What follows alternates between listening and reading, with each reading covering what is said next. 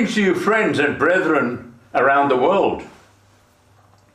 Over the last few decades, there has been a rapid growth of technology and worldwide communication with cell or mobile phones, with computers, and now the ultimate evil, artificial intelligence, or AI, as it is known. This rapid growth has broken down political, economic, and language barriers between nations. The world as we once knew it has become one big global village. This global village was dominated by the English-speaking peoples of the world. English became the universal language. Today, you can travel anywhere and you will find someone who speaks English. In addition to that, an entirely new language has arisen and is now claiming dominance. That language is the language of computers. It is the common language of industry, of science, of education. And with the emergence of artificial intelligence, or AI, the world is getting set for even more of the Babylonish society, as it was at the beginning of human history with the Tower of Babel.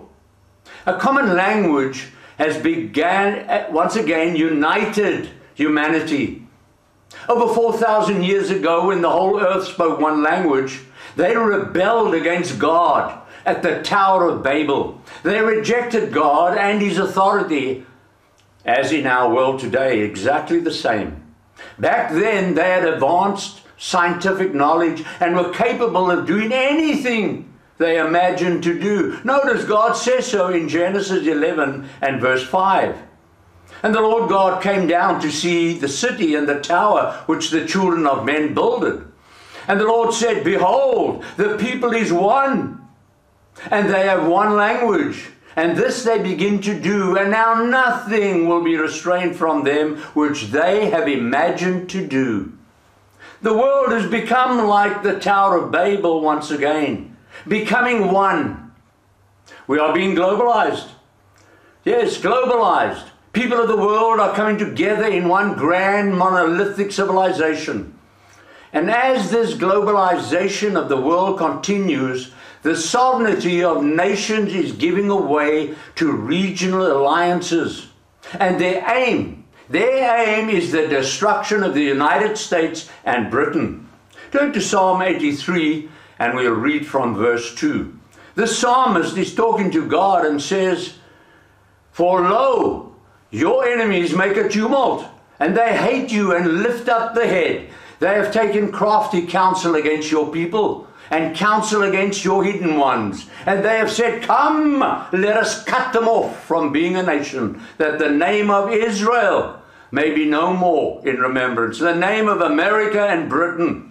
For they have consulted together with one consent. They are confederate against you. This confederate of nations or alliances, such as Saudi Arabia, Iran, Russia, and China. And of course, there's the economic alliance with the euphemism BRICS, a combination of Brazil, Russia, India, China, and South Africa. And of course, recently, Bangladesh, Egypt, the United Arab Emirates, and Uruguay have been added as new members of BRICS, new members of their development bank. And of course, there's the European Union and NATO. The week of May the 8th, the Russians docked in a South African naval base called Simonstown. The US noted this and was upset by this. President Putin of Russia is to visit South Africa in August for a BRICS conference. We have entered the age, brethren, of expose and the cancel culture. Yes, they want to cancel everything. These are the tentacles of evil and corruption, and have left few untouched. Yet among the evil of nations around the world, the worst of them are America and Britain. Why? Because they claim to believe and trust in the great God, the almighty living God. Here is a message to these two nations from that God they trust in Isaiah 59 and verse 1. Behold, the Lord's hand is not shortened that it cannot save, neither his ear heavy that it cannot hear. But your iniquities have separated between you and your God, and your sins have hid his face from you, and he will not hear. For your hands are defiled with blood, and your fingers with iniquity, and your lips have spoken lies. Your tongue has muttered perverseness. These countries, America and Britain, corrupt from the top down. There's corruption in government, and among their people there's murder, rape, adultery, lying, and perversion. Isaiah 59 verse 4. None calls for justice, nor any pleads for truth. They trust in emptiness, in vanity, and speak lies. They conceive mischief and bring forth iniquity. Yes, they bring forth wickedness and evil. Verse 7, their feet run to evil, and they make haste to shed innocent blood. Their thoughts are thoughts of iniquity, of wickedness, and wasting and destruction are in their paths. You see it in the riots and the protests. The way of peace they know not, and there's no judgment in their goings. They have made them crooked paths, and whosoever goes therein shall not know peace. Then many of them acknowledge their evil and their corruption. Notice verse 9. Therefore is judgment far from us, neither does justice overtake us. We wait for light, and behold obscurity, for brightness, but we walk in darkness.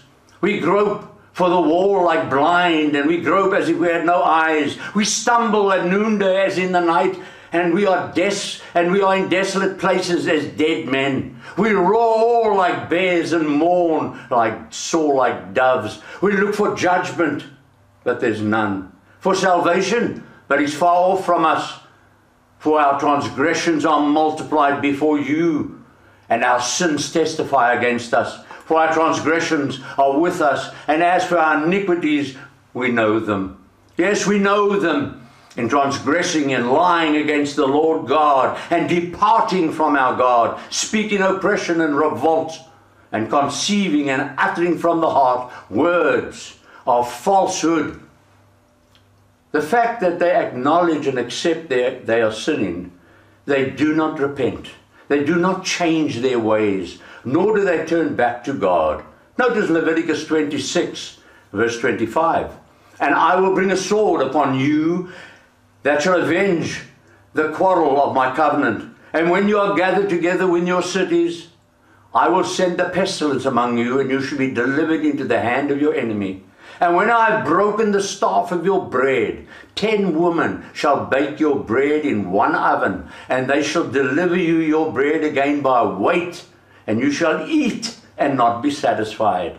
And if you will not for all this listen unto me, but walk contrary unto me, then I will walk contrary unto you also in fury.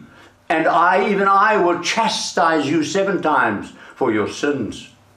And Jesus Christ warned in Matthew 24:21, for then shall be great tribulation, such as was not since the beginning of the world to this time, no, nor ever shall be. And except those days should be shortened, there should no flesh be saved alive. But Christ says, for the elect's sake, those days shall be shortened. Those days shall be shortened for the elect. Unless there's a massive turning back to God, a terrible time of trouble is on the horizon for every human being. Yes, on this God-forsaken earth. Yet even with all this evil, there is a silver lining. God tells us in Jeremiah 18 verse 6, O house of Israel, America and Britain, cannot I do with you as the potter, says the Lord? Behold, as the clay is in the potter's hand, so are you in my hand, O house of Israel. At what instant I shall speak concerning a nation and concerning a kingdom, to pluck it up and to pull it down and to destroy it.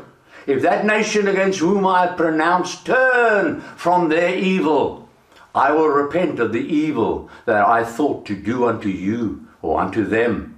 Yes, if we repent and turn to God of the Bible, the real God, the true God, He will take care of us. Deuteronomy 30 verse 19. I call heaven and earth to record this day against you, that I have set before you life and death, blessing and cursing. Therefore choose life, that both you and your children may live, that you may love the Lord your God, and that you may obey his voice, and that you may cleave unto him, for he is your life and the length of your days, that you may dwell in the land which the Lord swore unto your fathers to give to you and to give to them.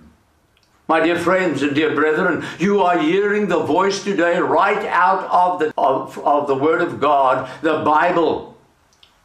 Now, for more information about this work of Christ, please go to our website, thevigilantcog.com or vigilantcog.com.